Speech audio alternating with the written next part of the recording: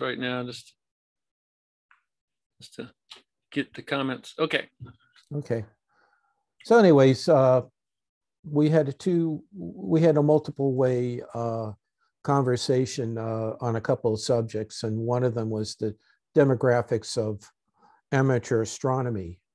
And I've been in communication with Richard Berry. Actually, I got the idea for the subject from one of his Facebook comments about that. And basically, the title of his thing was Amateur Astronomy, an Old White Man's Hobby. And so they had some interesting graphs on there about the demographics. Most of amateur astronomy now is in the 50 to 60 year percentile, and 90% are men, and like 90% are white. And so I had a discussion with him. He says, you know, Mike, people had the same discussions about this in the early 50s, where the demographics were exactly the same. But if you go back to the original amateur making telescope books by Inglis, okay, and you go through the pages, okay, of who built telescopes, the people were a lot younger and things were a lot more mixed. For example, the first part of the book is actually a reprint of Reverend Ellison's telescope making. And he was a priest in South America and was making amateur telescopes. And while there were no African Americans in any of the real pages in there, there was a pretty mixed group of different I'm getting, you know, people from all walks of life, okay, including young women and old people, rich and poor and all that during the 1920s and 1930s. And for two reasons. One was that you couldn't buy a telescope of decent size unless you were an organization like a college or a professional observatory. So people started making their own telescopes because they couldn't get a telescope any other way, and they built it. And that's how Inglis, you know, with his articles in Scientific Americans, got his start and continued on with that. And especially in the 1930s, where you had a, you know, economic upheaval, people made their own telescopes. It wasn't until, I believe, probably around the mid 50s, when you had a bunch of amateurs turned professional telescope makers selling them. You know, we're talking about the Cave and the Optical Craftsman and some of the other ones. Yeah, people bought Unitron, but when it came down to large telescopes, which were mostly reflectors, okay, it was basically people coming up the ranks from amateur to professionals and amateurs making telescopes. And you could see, you know, all through the 20s and 30s and on, how, you know, they had some very sophisticated scopes that they built. Okay, now some of them, like I remember this one guy had this, built this Cassegrain where it was on a horseshoe mount. I think it was like 20 inches or 16 inches. And he observed from a pit that he dug out in the ground, okay? And that guy was in Pasadena, he was a doctor. But there were other people that basically were a mirror on a stick, so to speak. And they had pictures of those. Those obviously were people of no large economic means. If you take a look at the houses that they lived in, the pictures they were taken with. So So in the 20s and 30s, possibly the 40s, you know, it was amateur astronomers were a larger mixed bag than they tend to be now. Now, it's not to say that there isn't a large amount of people that are buying telescopes and other things that are in their 30s and 40s, but they tend to be far and few between. And if you remember during the .com boom, you know, a lot of people got very rich, you know, young engineers and stuff like that, and they'd go in the shops and buy a ton of stuff.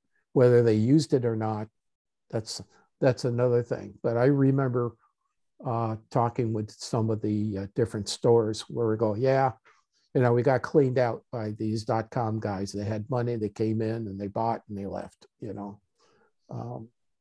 So the thing is that I think as far as amateur astronomy, I mean, most clubs and people in it tend to be concerned that it tends to be a hobby that's habituated by older people with a lot of expendable money. And I think now we're trying to, and I know your club is, and, you know, I try and do it when I can, outreach and make people more cognizant of astronomy, try and make it more enjoyable and get people to be excited to get into the hobby. So, and not just old people, but young people. I think that's very important. I remember when I went to Polaris Astronomical Society when I was a kid, and we're talking about early 60s, mid 60s. It was a lot of people that were a lot younger than they are now. We're talking about people in their 20s and 30s. And so, and kids. Anyways, that was one of the talk. And we had this back and forth, and it worked out really well when you have your audio set up that everybody can be heard on both sides of the internet, so to speak. And so what did you have for a microphone that picked up everybody that was with you, the 5 people there? That's so the people. Well, I've been using the laptop, but I started using the little lavalier mic. Okay. And it picked up. You just put it in the middle of your group, and it picked everybody up. Yeah, we had it. Yeah, I put it actually about 8 feet away from me, in the middle of everybody. There wasn't that many people, but it picked it up. And as you know, even when you're presenting you're sharing the screen, you have the opportunity to have other people's faces to the side, so to speak, to be on there. So you're not just talking into nothingness. You can see the people that you're talking to. And I think if I had my druthers, I would have a dual screen type of situation where I would have the screen for the people being shown and then the screen for the share screen, you know, because I don't know about you, but sometimes I'm fiddling with the mouse here, you know. Do I want to see everything, or do I want to see everybody's face and reaction, see who I'm talking to, or, you know, it's. Yeah, I haven't seen that where you have the dual screen for Zoom. I'm not sure. There must be a way that gets set up. Well, I'm sure what you can do is, like on this laptop, I could have different modes where I can have dual screen different, or make them part of one large screen where I could move off that little section of people in the share screen over to the side, I believe. Yeah, I'm not sure about that. I'd have to look into that. You know, what I would think would be the best thing to do would be to open up 2 streams. So in other words, 2 sessions, in other words. That's a good point. Yeah, you could do that. But yeah. Now, whether you could have those on the same machine, I don't know. That's Yeah, a good question. I'll have to try that. If you had two streams, then I mean, people at home would have to have two screens as well, two separate connections to Zoom. Well, the other would simple think. thing is just to have another laptop, open up another laptop Yeah, and another have connection. it there. Another Yeah. session, because Hink does that. Remember, he has two sessions going. So Who? Hink, Oh, he does. Hinkeling, yeah. yeah, Oh, yeah, yeah. he does too. I've seen him do it.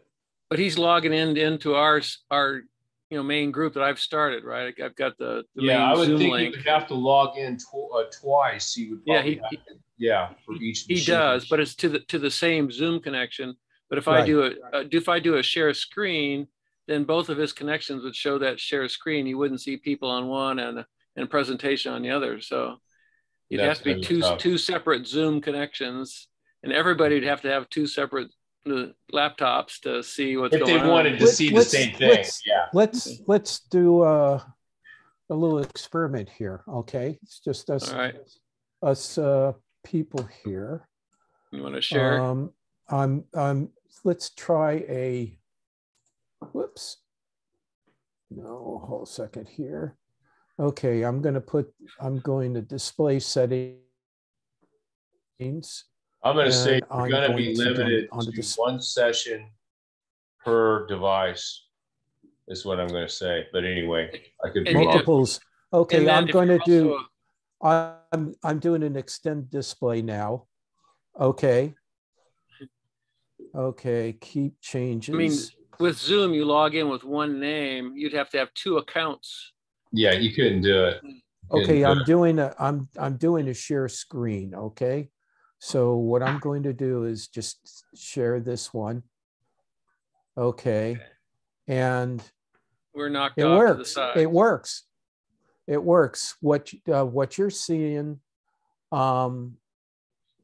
is probably the second screen that I have up, but I can see you guys on the screen on the laptop.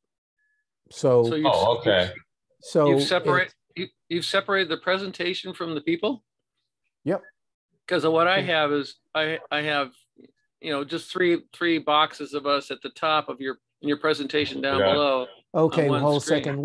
Let me just do a share. Let me just bring up something here. So I mean, you being the presenter, I mean, I could share a screen, Mike, and you'll see what I'm talking about.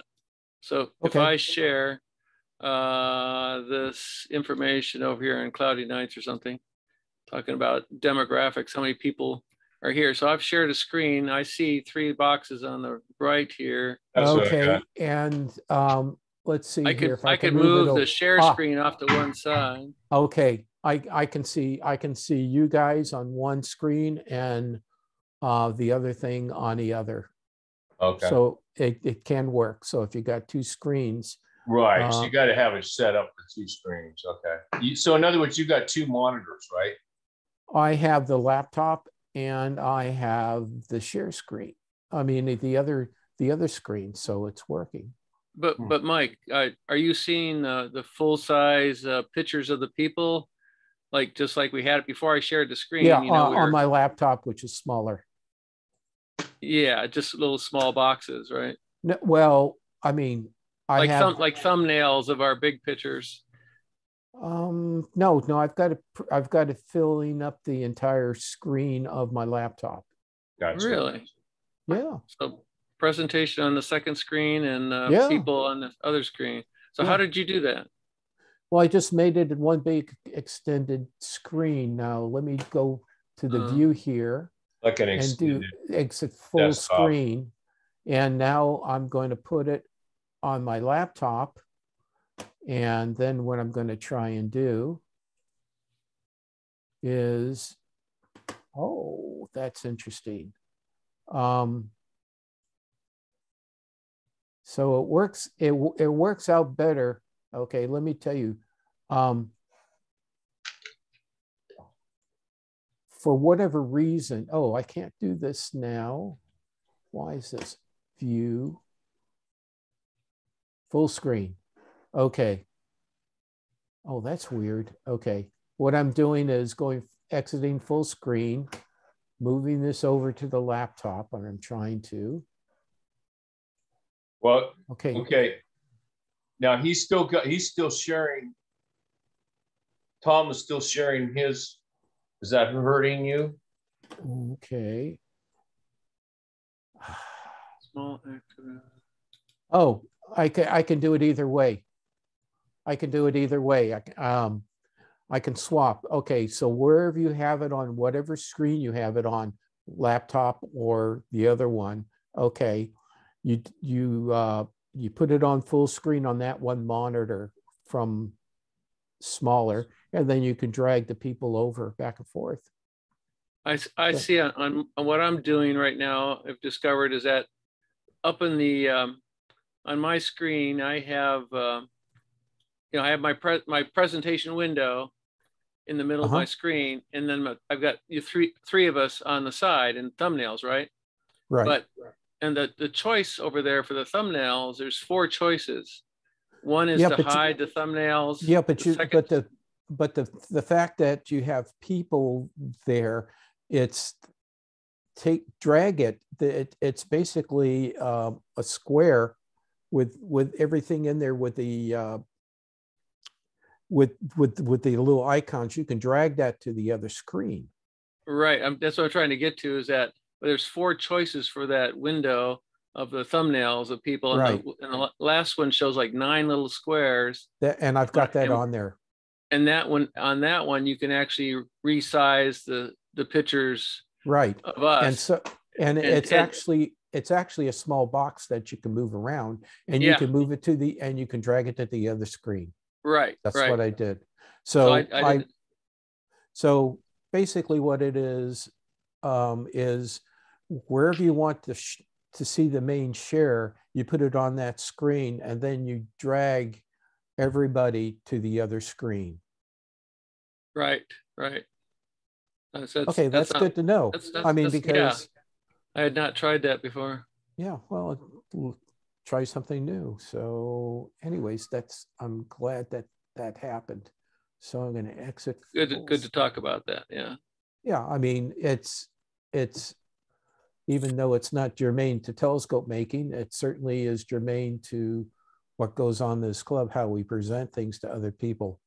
So one of the things I wanted to tell Jerry was that I got my new laser in for my interferometer, and it seems to have a much better beam.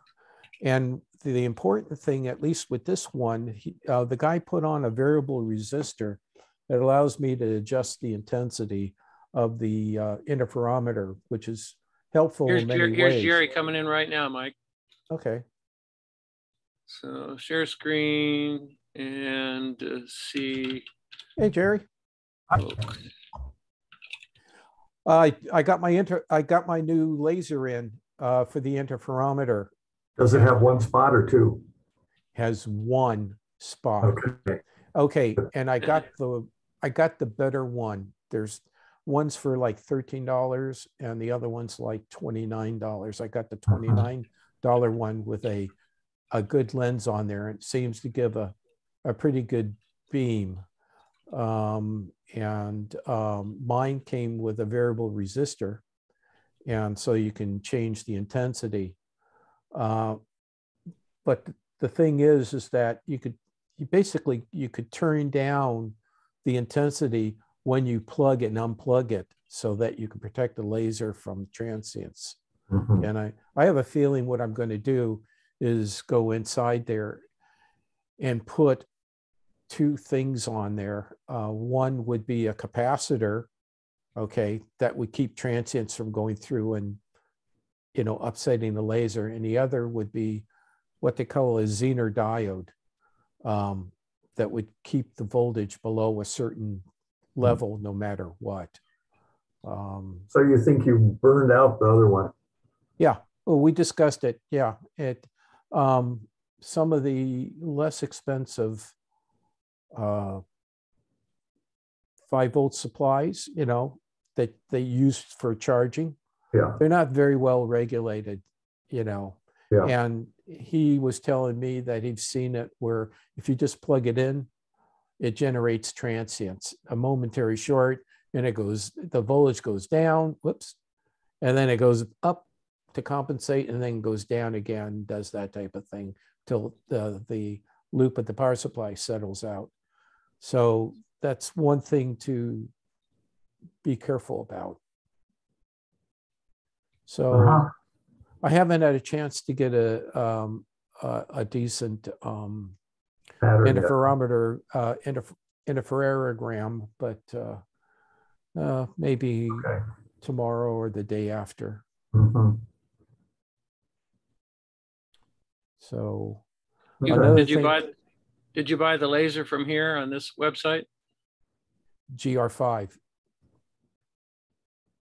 Yeah, I think you just passed the laser price list. Oh, I don't see it. Oh no, that's the lenses.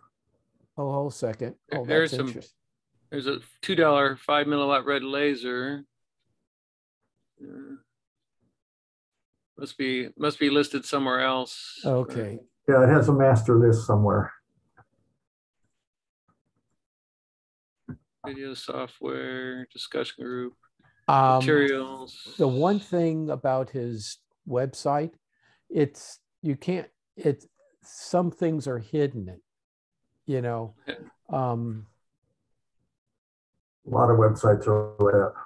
Yeah, you can't. Oh, that's a video. I didn't want that. No. Didn't want the video. Sorry. Go back. It's a little bit.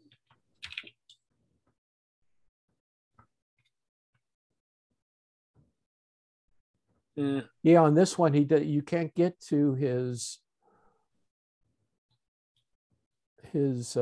store. Assembly instructions. No, it just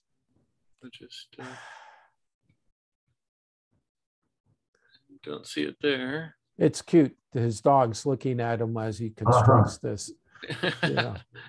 And every so often he gives him a cookie. No wonder he's looking at him. Yeah, well, yeah, there's something. What's in it for me? Yeah. But I think I can't see the where it's pointing at, but there's definitely. Okay, we got Heather coming in here. We're gonna have to help her choose a telescope. The GR5 store. That's what you need to be. Is it gr5.org/store maybe? No, the in the beginning. In the beginning. Let me try a new tab here. Hi, Heather. GR5 store. If I just do that, search should come up. There it is. Is that it, Mike? Well, yeah, he does other things. Now go in the search and do lasers. Spare parts. No, you just do search. Laser. No results from that one. Oh God, you know that's the. Let's help. Well, this might be the wrong store. No, he does. The interferometers are a side job for his main thing, which is selling stuff for 3D printers. You know, everything he sells, the interferometers is a 3D printed product. Let's see, here's the home page. Oh, go back to where you were before. To the search here. Yeah, the search. Go down 150 GR5s. That one. Try that. Oh, that's the same one. That's where we were. Okay, I will find it. Let's help Heather and. No worries. Yeah. Okay. So Heather, did you make a decision on which telescope you want to get? Can you hear us? Oh, your microphone is off. Oh, I didn't yet, but I just wanted to say thank you so much for all your patience because there was so much back and forth. You guys had so many good ideas and tips on what things to look for and what scopes to check out. Thank you. I did get one for the kids just to mess around with, like that's really cheap. I got $160 equatorial mount 80 millimeter refractor. It's not EQ, so it's gonna have like distortion, and it's ED. It's just that that Orion 80 millimeter. Yeah. Just so they, I mean, my kid Ariel, she jumped on my computer today on accident. So I just I want one that they can use, you know, too. It's amazing how someone can accidentally jump on your computer, but it can happen. So I definitely want like one telescope that they can, and I like this equatorial mount Orion one because they can still really practice, you know, correctly using the celestial coordinates, and you know, and then once they find an object, they can track it a little easier by hand. You know, having it on that mount. So I like that setup for them. I still want a nice one, you know? I still would love a nice one. Well, those 5-inch MaxSutovs are compact. They're heavy, like Jerry says, especially the bigger ones in the front. But they're very compact, and they're like an 8-inch SCT from Celestron. It is only like 20 pounds. You can get the 6-inch size. It's more limiting. And then your mount, you have to have a mount that's, you know, chunk of metal with weights to balance that out. Right. So it does start adding up all the weight. Those are slow systems and narrow fields of view. I think when you're starting out looking for objects, you want to have a wider field of view. I agree with you. But Jerry, like you suggested, you could put on that f6.3, what's that called? Focal reducer. Photo reducer, right. But that doesn't make the field of view any wider. It just makes a smaller picture. Just makes a smaller picture. Doesn't it give you a wider field of view? No, I don't think so. Yeah. The field of view is defined by all the light baffles that come down, and those don't change when you concentrate the image. Yeah. Got me there. Yeah.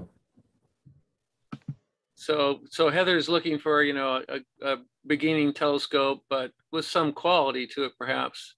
Yeah. And that keep the kids looking for wide field images, or, you know, looking at planets too. We're using that book that you guys told us about, the astronomical discoveries you can make yourself. It's a great book. I love it. Yeah. It's really good. Well, for kids, I think, you know, you want to get them something. They don't really care about a lot of the features that we're talking about. They just want something easy to look through and easy to use, and that does make an image. Right. My first telescope was a spotting scope that was either 30 or 40 millimeter diameter, and it was 30 power.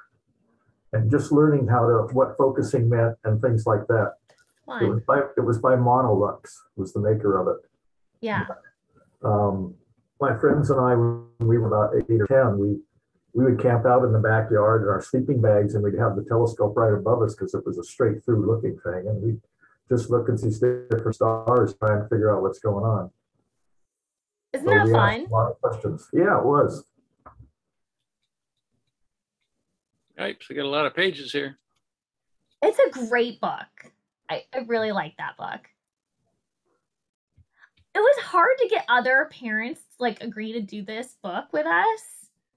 I recommended it to a lot of families, and only one other family out of everyone I recommended to like was excited to do it with us. They thought it was too intense. You saw that other book that I advertise on the notice of these meetings. There's one by Aurora Lipper up in San Luis Obispo, and she made her book, and that's probably not a bad book to look at. Do you like it as much as this other one? I don't think it's as intense. Probably not. I like this one. Book. Oh, I have. Yeah, I've got it right here. Yeah. That's the one she made. Activity book, and let's see, what's the table of contents say? I like the intense one. Yeah. It says ages 5 through 7 on this one, but it was interesting to me, for me to look through it. It was kind of bringing up a lot of different subjects. This is the one you guys gave us, that telescope. That was from you guys. That looks like a reflector. Yeah. It is, okay. And it looks like about a 4 1/4 inch reflector, about f10. It is. Probably, yeah. I like it. It's nice. It works. I mean, the kids. It's just it's really nice. They could see the rings on Saturn for years. They've been looking at Jupiter's moons. It's been like a fun. It's good for planets and the moon and stuff, and it has absolutely no false color in it because mirrors are perfectly achromatic.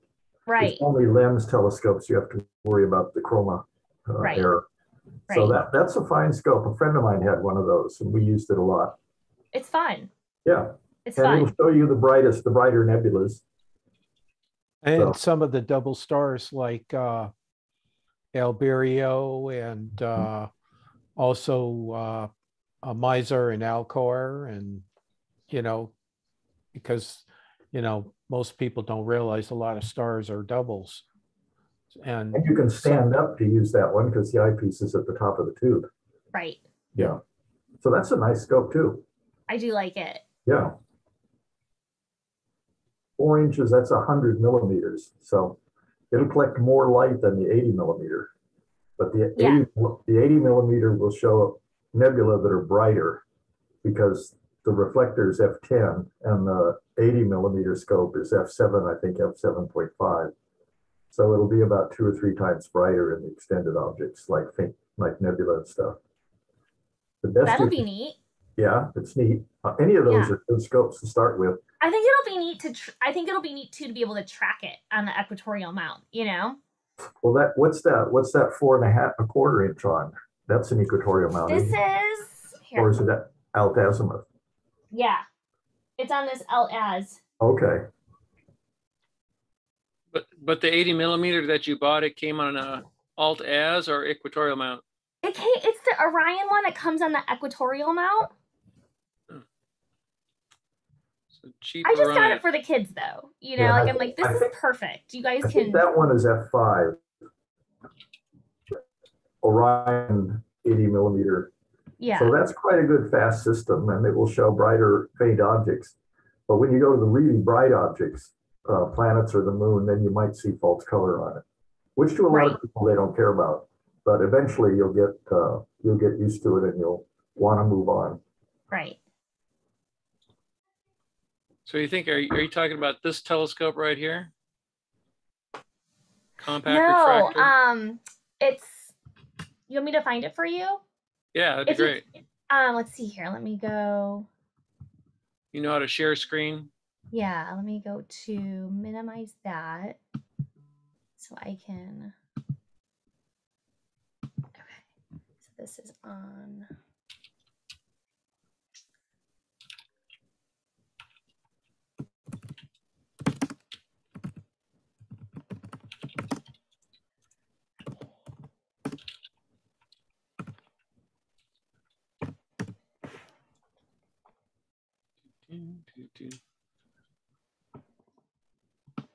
Mike, did you find that laser?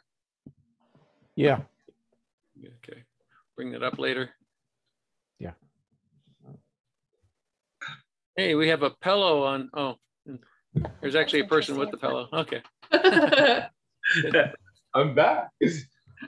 Dick looks like he's sleepy. Yeah, no, it's not just that. It's the back problem.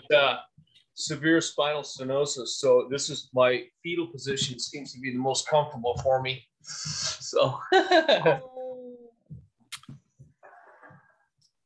So Dick, did you get heavy rain up there in Paso Robles? Oh yeah. I think it. I looked at the rain totals on the for Paso this morning, and I think it was about 2.4 inches. I think is what they got, and it was still raining after that. They usually compile those at 7 or 8 o'clock in the morning, so we got a good one out of it. So yeah. It'll make up for all the wineries taking the water out of the ground. Yeah, well, you know, I looked at the rainfall, at least for Paso, the averages were pretty close to average rainfall cumulative for this time of year. So we're doing pretty good. We're not doing too poorly. So yeah, Santa Barbara got close to 3 inches down low, but up to 8 inches up higher in the mountains.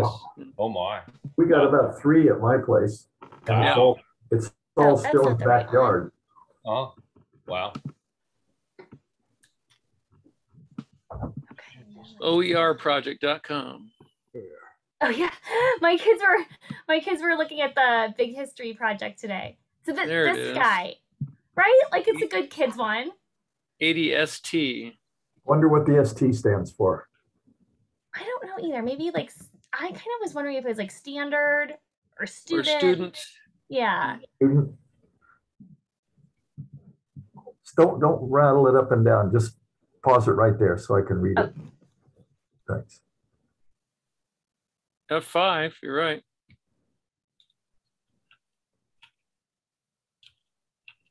Richfield.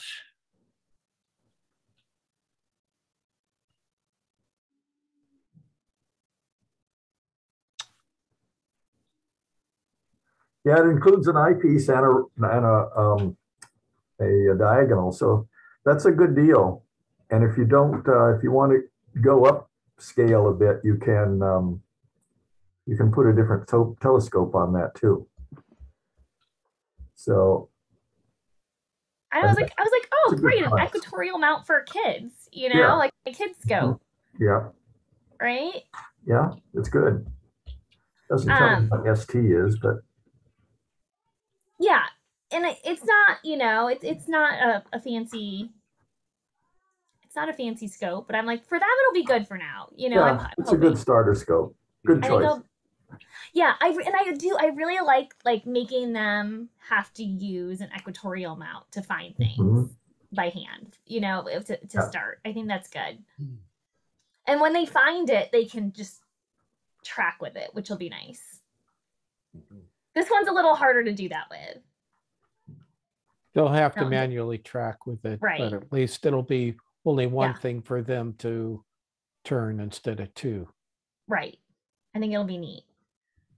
And you can loosen the clutches on that, and you can spin it to where you want to go, and then you fine tune with the knobs.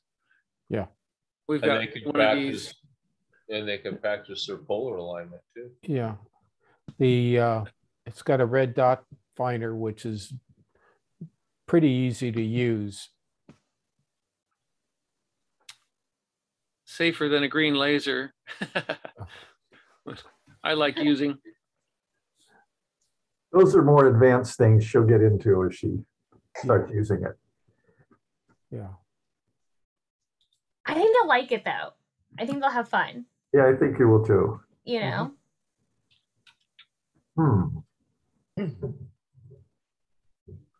Well, you've got eyepieces from the other telescope too that you might be able to use. Yeah. So yeah. What I don't see here is what power is this scope being with the eyepiece? What size? Well, it says the eyepiece size in there, I think. Oh, it's just a 1.25 Kellner eyepiece.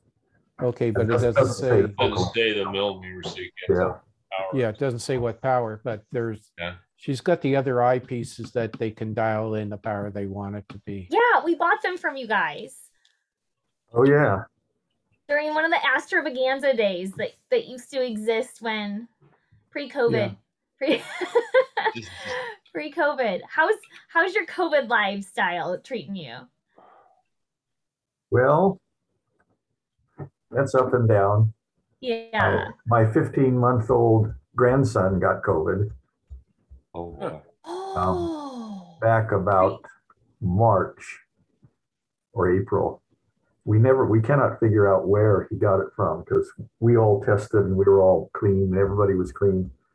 And he just seemed like a very mild cold, but the test showed that he had COVID. So he didn't show any other symptoms. Just for a few days, he was real sleepy. But he got through it okay. My two neighbors came back from England about a month from now ago, and they both had it. And then two neighbors around the corner, a real estate agent and her podiatrist husband, they have it right now.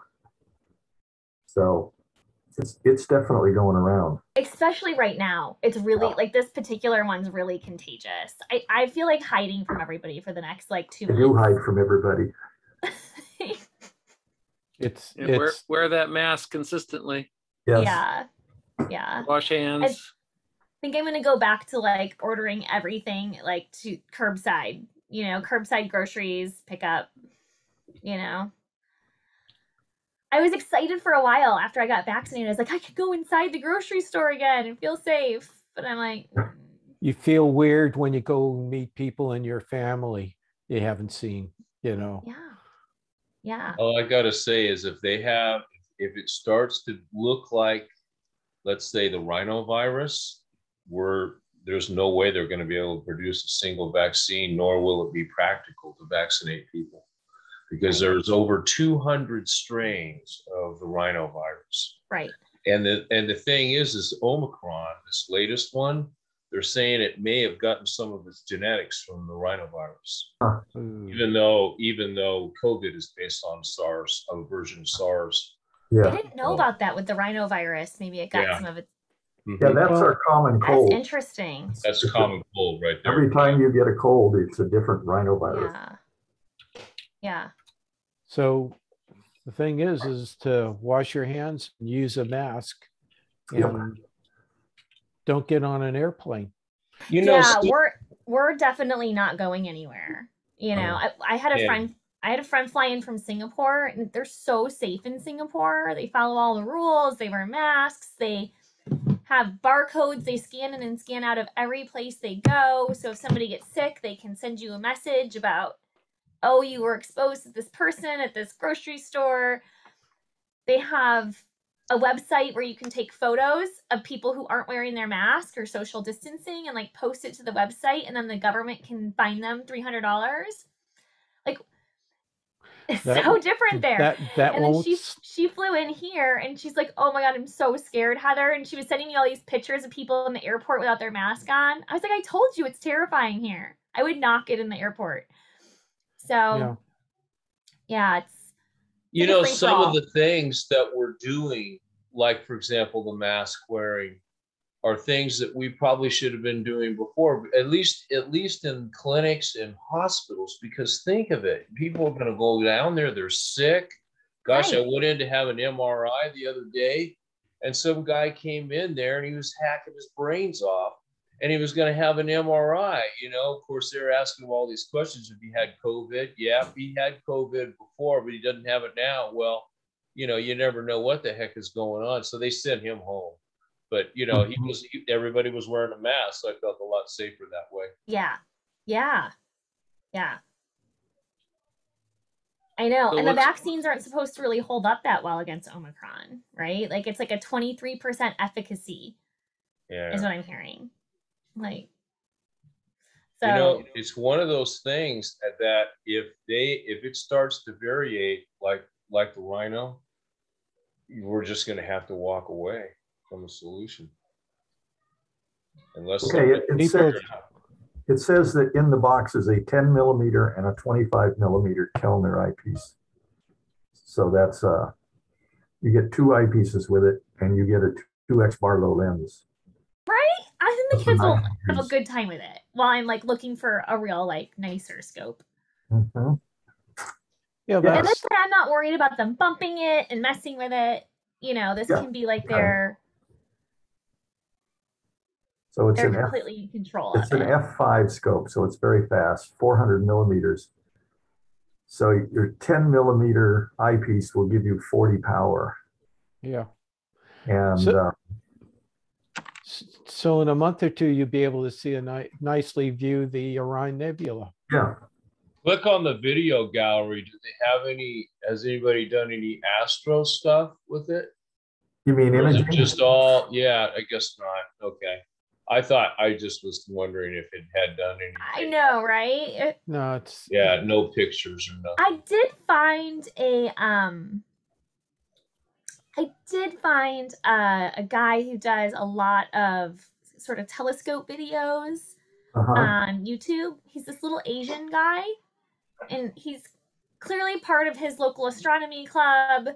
And he has all of his opinions about the telescopes, and he'll even take pictures through the telescopes and show you the pictures he's taken for the different telescopes.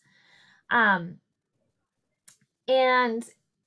he did actually try taking pictures through this. He put it on his very, very fancy, like multi-$1,000 tripod.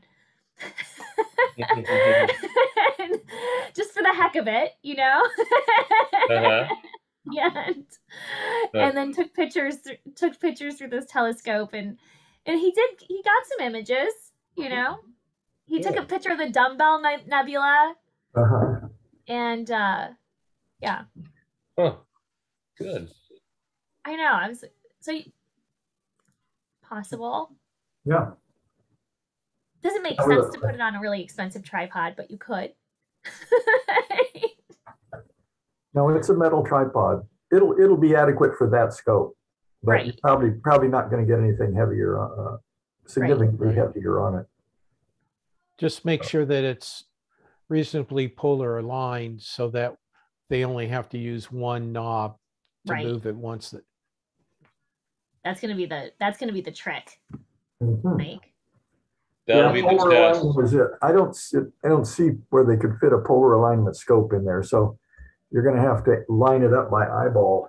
Yeah, you have to do some kind of drift alignment, which is probably not going to be super easy to do. Yeah, I don't think they're going to do that. But it looks like they won't have patience. Looks like you can set the altitude. Yeah, you could do that. They get a rough amount. Yeah. And then you can fix the tripod you have to move the tripod, rotate it a little bit to get it. You can use your phone, okay, because it's got an inclinometer and it's got a compass. Right. And so you get it within a degree of where it's supposed to be. And you're pretty much there. At fairly low power that this scope produces, the alignment is not super critical. You just need to be within, a few degrees, and it'll track. The trick with using your phone for a compass is that you got to be a little bit away from the telescope in case there's metal in the telescope. Right. Because the phone will think that's magnetic north where your telescope is. Oh. Okay. There's another trick is that some apps for your iPhone actually acts as digital setting circles, and as you point at different areas, it'll tell you where it's pointing. But that's for another day. Just see how they get, how they have a hang for it. So this is a scope that we have for sale from the club. It's a 90 millimeter max top. Yeah. That's a nice little one that fits on the Orion mount like you have. Or a camera tripod. Yeah. Yeah. I had to figure it out. It wouldn't focus properly. It turned out that the screws for the holder were getting too far in and it was blocking the movement of the primary mirror. I had to shorten the screws it wrong to make it work. Yeah. Some of that got messed up. That's a common adjustment I have to make when I'm building a telescope, is filing the screw down to get just the right length on it. Yeah. Here Tim Crawford made this binocular mount so that someone could mount on, and this is Orion tripod mount right here, the equatorial mount. And he made this for Don French, and Don French got frustrated with it, so gave it back. So this is available as well. Kind of a neat way to pick up a wide field in the sky and look downwards, and so you're not craning your neck upwards, you're looking down, and you can set that up to track things in the sky. I think that's really cool. Really clever. That is cool. Yeah. And what else do we have? So here's the mount that we have to go with that. Oh, fun. So it could hold the C90. Like it's the same mount that you get on your Orion telescope. Same tripod. Right. Looks like it. Yeah, it looks identical. So I hadn't put this out to sell yet. It just hadn't gotten around to showing this to anybody. I think I might have shown it, but haven't gotten any interest in club members. But need to put it on Craigslist, I guess. The C90 and this mount. That's Tim great. didn't want it back, but it's pretty clever, the binocular mount. It's fun. Did you make that? No, Tim Crawford, one of our other members. Which you've met before at our telescope workshops. He's really nice. Yeah. Tim always has to make something. He just finished making a guitar from scratch. Yeah. And before that, he made teeth. He made what? Teeth. Oh, is he a dentist? No, yeah. Oh, that's right. Yes, teeth. yes, yeah. He supplied us. If you got a crown or something or a replacement here in town, you very likely got it from Tim. He's very skilled at that. Mm-hmm. I've got something to share. There we go. I was just going to ask you. Okay. Let me see here. I'm trying to figure out where I want to go first here. I'm thinking here will be where I'll go first. Heart and Soul 3-panel mosaic. I just did this one. That's so pretty. Thank you. Oh, I love it. And so this is, I did processing. I did this with a NP127IS, the Televue. And it's about 660 millimeter focal length with a 35 millimeter camera. It's a Canon 6D MK3 is what I used. It takes about 2 nights to compile the data for each of the 3 panels that I put in this guy here. Now, what I did is, let me see if I can get this guy and show you how it was kind of put together. Okay, here is, I'll try to get it a little bigger for you. These are the 3 panels. So you can see this panel here is orientated with the black rectangle. So that's the reference piece right there. Then this is the second panel right here, and this is the third. So when I put this together, there's this artifact that I've been telling you guys about. Heather, you don't know about it, but there's like a little band down here on I still can't figure out what's causing it. And it seems to be something that has to do with the camera. Well, it's on this side, not on this side. So when I overlaid these panels, I overlaid them such that this is panel 3, this is panel 2, and this is panel 1. So that's the overlay order. Okay, and that's important because what that does is that cancels out this area where you have this artifact that's down here at the bottom. And so when I also do a linear fit because the backgrounds for each of these panels could be different. So when I did a linear fit, I fit panel 2, this panel to this panel here. And then I fit panel 3 to panel 2 so that as you go across, everything fit pretty well.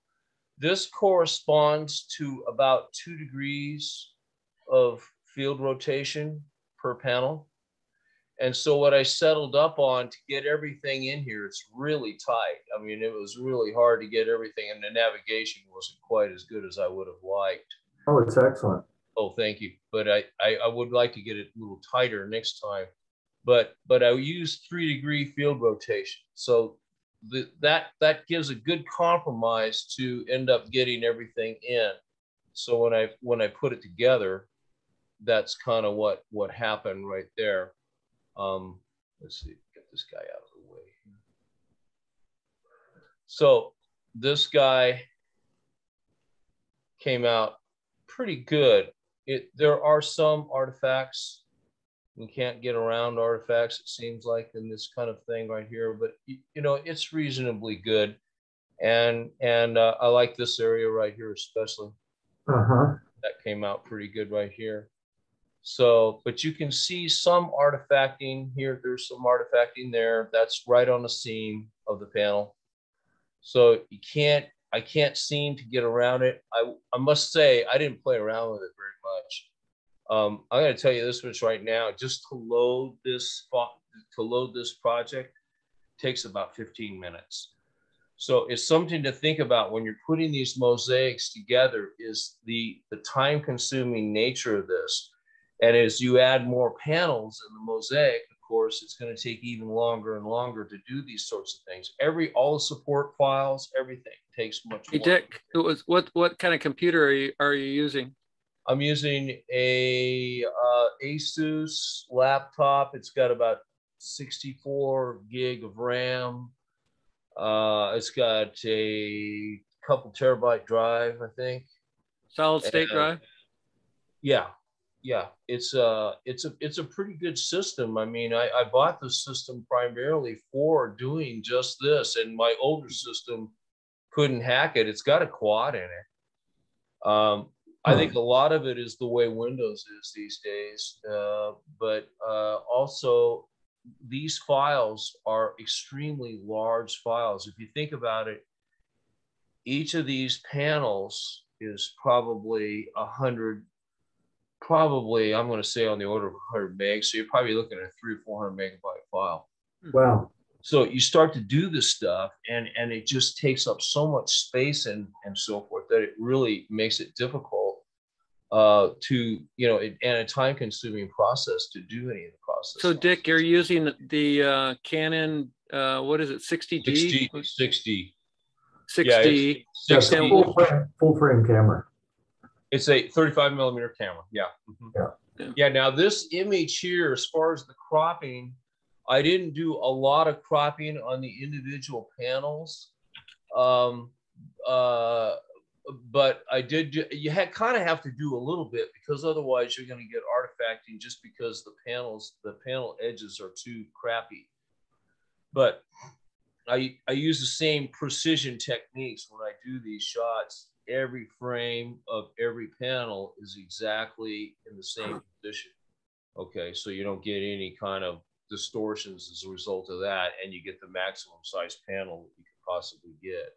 But I still end up cropping just a little bit out of the image when I do it. So that's kind of what I've been working on right there. And so you got your heart and soul. Heart and soul mosaic. It's so pretty. Thank you. So, Dick, are you using the raw files, right? Yeah, those are raw frames. Now, you notice that particular project file takes about 15 minutes to load, but there's another project file to start this project file, because first thing you got to do is you've got to take each of these panels, and each of these panels has to be background neutralized, okay, and photometrically color calibrated before I even get to this point. Then you make a can you do all that in pixinsight? Yeah, pixinsight does everything's done there. Even the stacking is done in pixinsight. You have to make an alignment template, okay? And what that does is you take one of your panels, okay, and you use that as your reference panel, and then you say, okay, now I want to take this other panel here and add it to that, okay? And so what it does is it goes and does a star match in the overlapping region, okay? And if it finds, I think, I don't know, 500 stars or something like that, then everything is fine.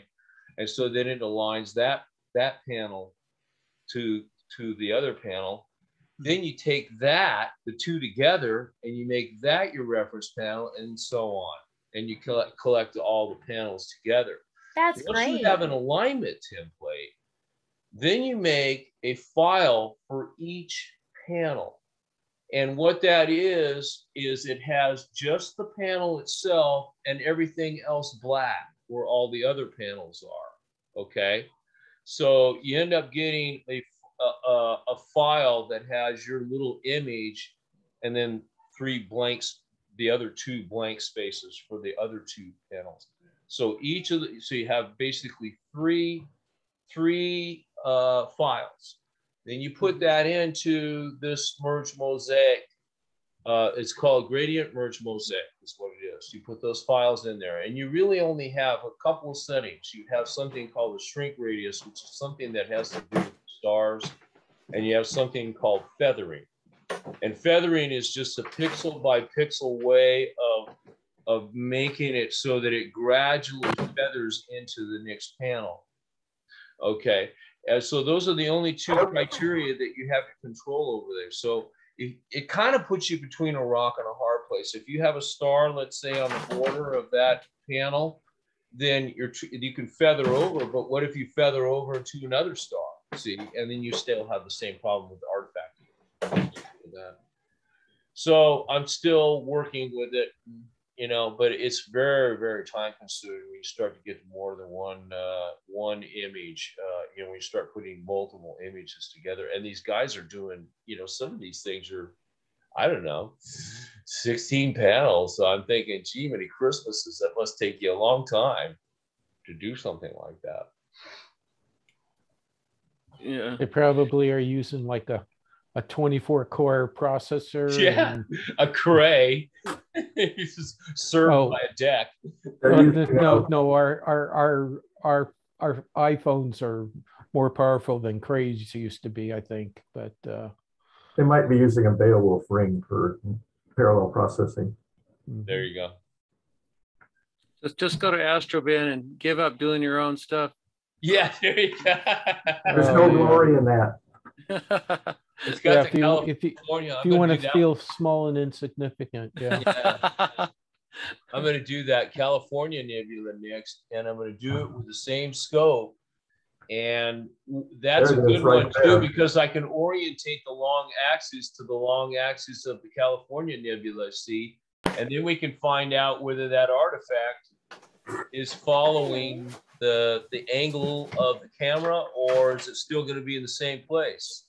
See? So that artifact is on the lower rim of every single subframe you take, right? Yep. Okay. Yep. It's some kind of, I take it, Jerry, I'm going to take it as some kind of vignetting. Okay. So it's got to be some kind of vignetting that's going on. I think it looks more like a double exposure to me. Well, maybe it is. It's like you've got a band of light being received by the film or by the FPA, focal plane assembly, in addition to the stars. Right. So that would not be vignetting, it would be straight light. Okay. Well, we'll take a look at that. Boy, this would make a nice poster here. Oh, yeah. Oh, yeah. Yeah, that's the thing. I think now they have these nice flat screens are getting cheaper. You just put a flat screen in your wall and just kind of rotate through all these beautiful images. Right. Save it. I've got a 480 millimeter version of that guy, but I wanted to get a little bit more magnification on it. 480 millimeter, what? It's a 480, it's actually an 80 millimeter EDT. It's apochromatic. It's the Orion 80 millimeter, the ED4, ED80, something. ED80. Yeah. We were talking about that. Guy. We were talking about the ED80. What's that stand for, ED, Jerry? What's that stand for? Extra low dispersion or enhanced dispersion, depending on who you're talking to. Doesn't it have that extra lens behind the lens that brings the light back? The one, well, they're all achromatics are like that. Though what you're looking at buying is a 2-element primary that's made out of ordinary optical glass, like BK7, and I forget what the flint element is, but it'll be a crown and a flint element, which refers to the composition of the glass. And the to get much better performance, you want to add a third element to make a triplet, a 3-element lens, and that will show no color to the human eye looking through it. You won't see any color. It'll be perfectly achromatic. But the third lens adds a lot of expense to it. It's because they have to do more to align it, and the glass is made out of a different kind of glass. You can get, every now and then, you can get a 2-element lens that performs almost like a 3-element lens because it uses ED glass. And that's what the Orion 80 millimeter that you can't get anymore, that's what that one does. Okay. So, but I have a 5-inch diameter 4-element lens, which also DickB has, which is the MP127. And that one is flawless in terms of aberrations and color, but it's an $8,000 telescope. So it's not a beginner scope.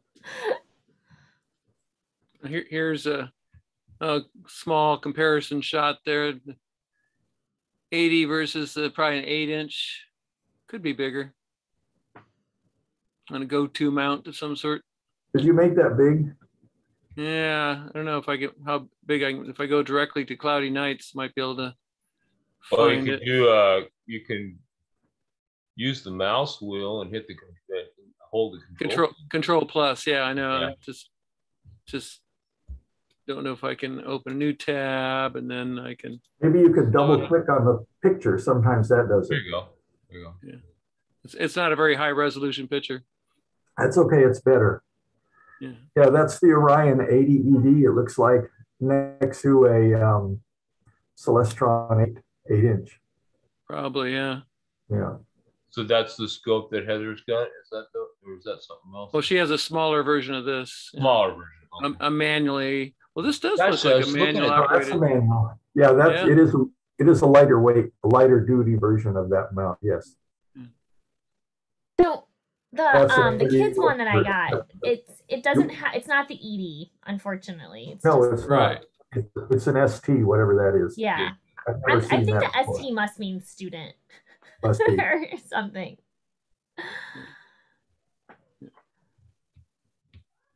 But it's cheap. It's fine. It'll do fine for beginning work. And right for kids. If there's things that you find limiting in some way or another or frustrating, then that'll help you pick the next telescope so that that's eliminated. Yeah, I think this mount actually they sell for like $100. So the scope is only pretty good deal for $60 getting a scope like that. Yeah. Really. And you get a moon map too. Yeah. I think they'll like it. I think they'll have fun. You know? Yeah, kids can figure out all sorts of things to do with stuff like that. Knock it over, set it back up. It is a little lightweight. If there's a way to attach a heavy, a gallon of water to the tripod to hold it down, that would be something. I don't know if you can do that on that one. There we go. There's a holder. There's a triangle holder plate down at the middle. That's the one I got right there. Nice, yeah. ED80T, and it's a good scope. And then I use the short tube telescope, or what do they call it? The field flattener for that guy right there. Yeah. So that works out pretty well for me. That looks nice. Yeah. Let's see if I can show you something I did. And that's the one that you use to take all those beautiful pictures? Well, that's just one of the scopes. Actually, I don't use that one that much anymore. I'm more using the Televue that I showed you, the one that I showed you the picture of. So, well, Dick, right now, Dick, aren't you just using your Canon with what lens are you using with your Canon for these big wide field shots? Oh, for the constellation views, you mean? Or for heart and soul? What are you using? Heart telescope? And soul was the Televue. Oh, it was. Okay. That's the Televue right there. So 127. So let me see. I'll show you what I did with the. Let me see if I can show you what I did with the.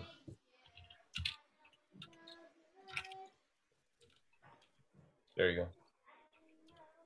That's with the 80. That's with the ED80 that I just showed you. The Orion one. Wow. That's California. That's so pretty. So what I want to try to do is use the Televue, because I think the Televue will just about capture the whole thing. This is 480 millimeters. Okay, so the Televue is 660.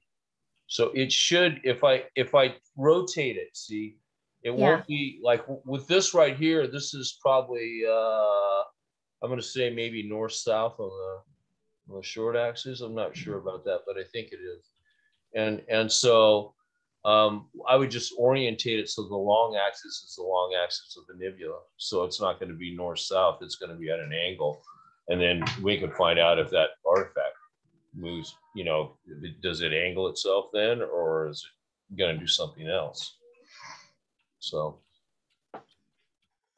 but yeah, that came out pretty good. It's a good little scope. It does good imaging.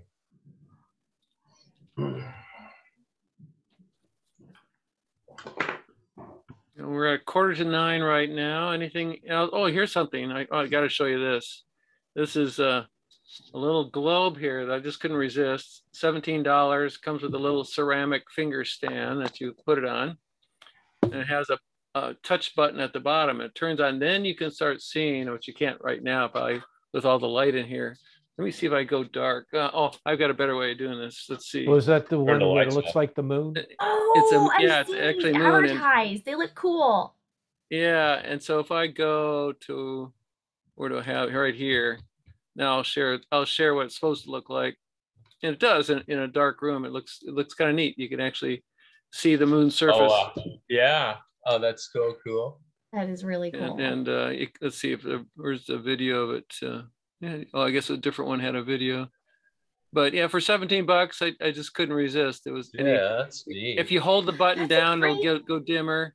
It's it's not perfect. You get a lot of kind of stray lines and things in it, but it's kind of neat. It's kind of close. It'd be neat if it was just a little bit more refined, but not bad for $17. A little night light that you can tap on it and it'll go dimmer, and if you tap it again, it'll go kind of more of an orange color. My daughter got me one of those. Oh, cool. And this is a small one. This is like 3.5 inches. They have other ones that are, 4.5 and 6 inches, and I think even bigger ones. Of course, they go up in price when you do that. But I thought I'd take a chance and see how this turned out. And some people say, they go bad after a certain amount of time. The rechargeable battery inside. So you charge it for 2 hours, you'll get 8 hours of light from it. How does it open up to change the battery? It does not. It does not look like it's meant to open up at all. So how do you recharge the battery? So by induction? From the little spot on the bottom that you plug into right here. Yeah. Oh, there's a socket there. It's a port and a touch switch. That's all it is.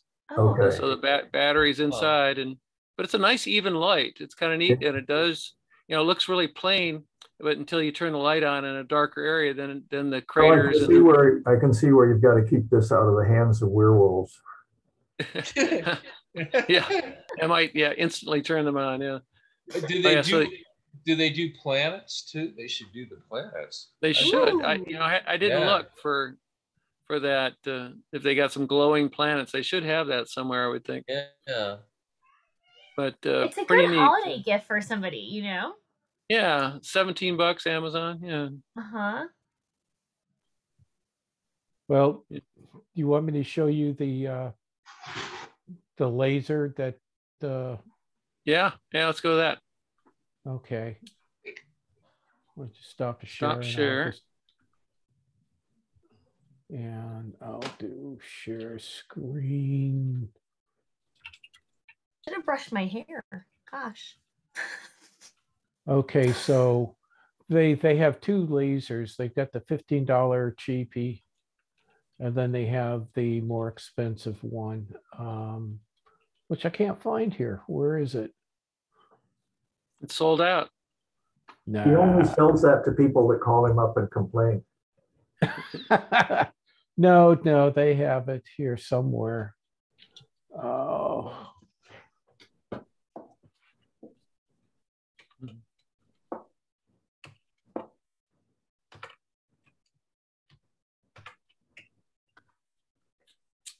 Let's see. There we go. Okay.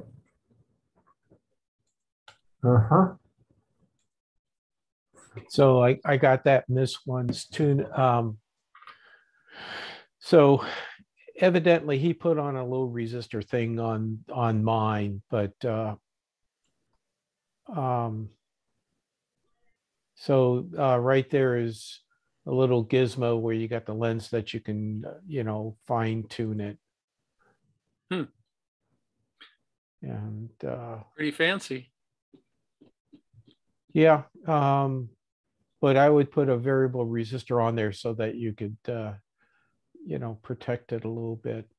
Well, Mike, on your original laser, was there a lens in front of that one?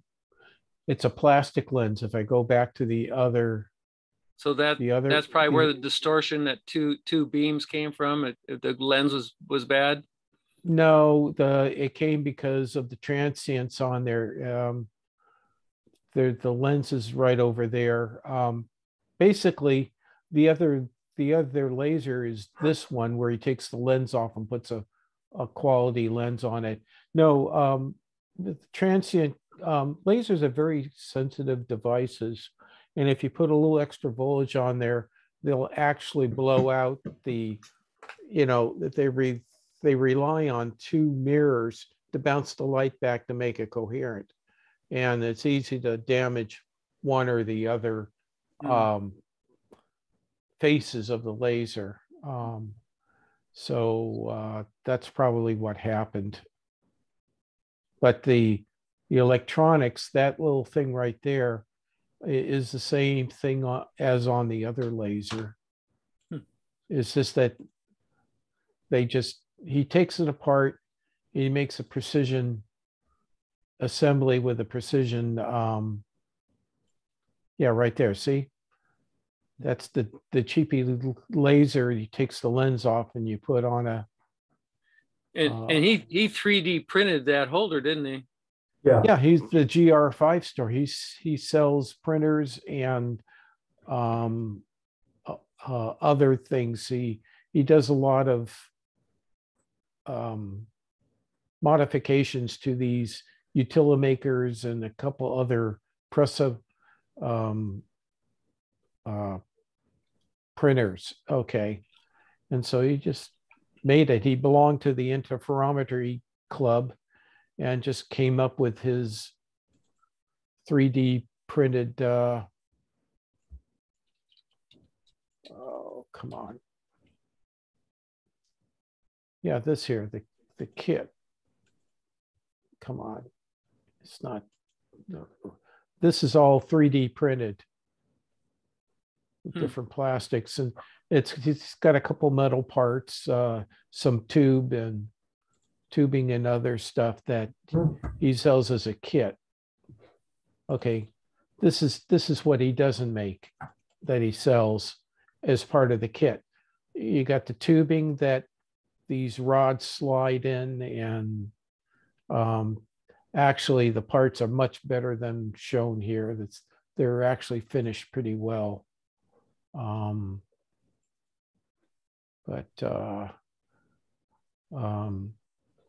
is he an amateur astronomer making mirrors and things? Yeah. Okay. So what he does, he okay, bring this up. Okay, these are the parts that he prints up. They're 3D printed. Okay, and that's part of the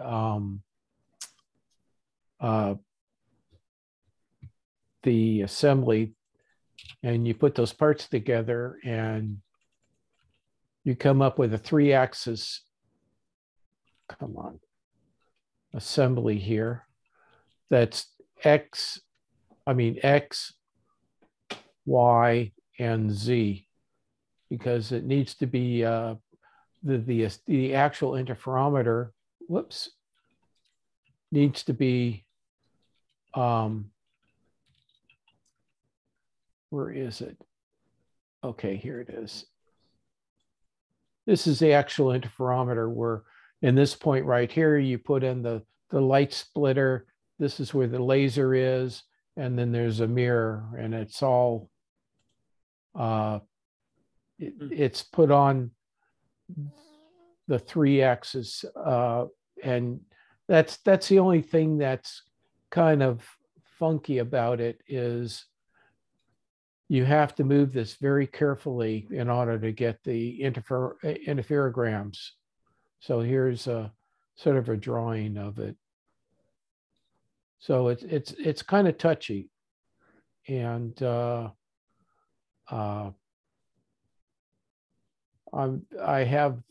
have issues getting repeatability as far as actually getting a decent image. It takes a bit of tweaking. What's this here? So anyways, oh, that's the same thing. So you haven't tested a mirror yet with the new laser? I have, but I haven't gotten any really good results because of the old laser. Had a dark spot in the middle of it, and it was causing with the new laser, you haven't tested anything? No, not yet. I just got the laser in. So last night I was goofing around, getting things aligned and noting, hey, you got this hot dog, but there's no black streak in the middle. Mm-hmm. So, but it takes a little bit to get it going. You have to have things exactly aligned, and but once I get that down pat, it should be easy to test a mirror to 20th wavelength or 50th wavelength accuracy. That's the promise of it. The hard part is getting things set up really well. So I'm sure you'll get there.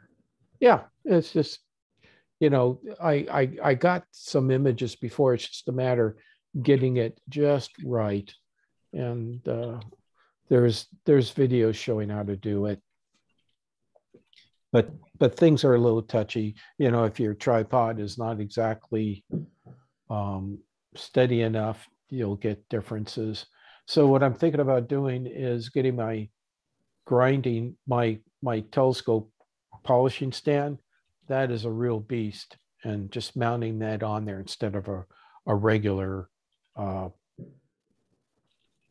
tripod, and get things really stable that way. Okay. Anyways, news on the NextDome. I called up NextDome. They were going to send me some glue and some other stuff to fix it, but I heard other people have the same problem I have. Now, this is the tear in your observatory wall, right? Yeah, and in the dome itself. The dome, or the wheels. Yeah. So one fix is, and I was just finding out about it, is to put metal tape on there to take the strain of it. And I guess some people have used that to fix it. I was hoping to talk to Bruce tonight because he has the thing about applying fiberglass. Yeah. Well, he talks about welding the fiberglass to the dome material. That would be a much stronger way of doing it. The only thing that bothers me about that is the coefficient expansion is going to be different for the different materials. So I'm thinking, if you bond this stuff, is it just going to eventually break apart because of the different expansion? It could. I was trying to find out what type of plastic is and applying that. But what people have done is put this on the bottom side. Here's the broken piece. Okay. And already started doing some of it. Okay. That didn't come with it. You did that. Okay. I did that. Okay. And that makes it much more rigid. Now the idea is, how much material do I put on here? Do I put on 1 thickness, 2 thickness, or 5 thicknesses on there? And so it makes it a lot rigid. This piece actually is broken. It's got a big tear on it. I don't know. You put the metal tape on both sides? Yeah, I decided that I would do that, and which is smart. Is to captivate, because there's what you can't see here is a big gash and, you know, separation here. Right. So the metal tape. But it actually feels like it got stiffened by just that thin metal tape. Oh yeah. Is that the dome side or is that the stationary? That this is where the shutter comes down. Oh, the shutter comes down. Yeah. So right. and it's on the dome. Yeah. Okay. Right. So this is the dome right here, and the wheels roll in this section. Okay. Right here. The wheels are riding underneath. Okay. And pushing. And pushing, and the plastic is giving because gravity, of the weight of the entire dome. So what I've been doing is researching. I guess this is probably as good as I'm going to get. I was hoping for thicker, a thicker tape, so I wouldn't have to put any.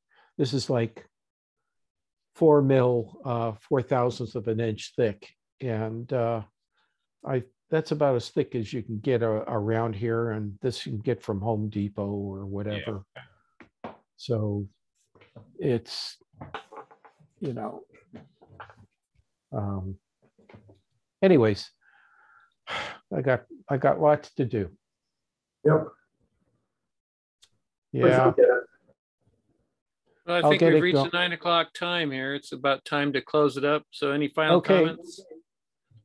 Okay, so it was nice seeing you guys and Heather, and good luck with the telescopes and the kids. How old are the kids? My oldest is 11 and the youngest is 9. Okay, perfect. Yeah. And my 11-year-old is studying geometry and spherical geometry this year. Okay. Oh my gosh. He's already done like basic triangle trig, like the tangent, cotangent, sine, just like the basic right triangle trig in 4th grade, because we wanted to build a scaled model of the mission for the 4th grade assignment. I was like, you could do trig, it's easy. So he just learned the basic stuff in 4th grade for that. And he already knew how to do like basic algebra for that. So then we're just Heather, are you homeschooling? Yeah, we have to, because they don't really support this kind of education in the brick and mortar schools. So in order to get like good content, it's like the only option that I found that works. But we started full-time homeschooling during the pandemic like everyone else, and we're just like, this is so much better. We should have just been doing this the whole time. So I mean, they definitely have like trashed my house and are fighting with each other a lot, but you know, it would be fighting other kids. Yeah, they'd be fighting the kids in the playground. Yeah, you don't want to have to meet those other parents. A friend of mine claims that the first word spoken by a child that has an older sibling is ow.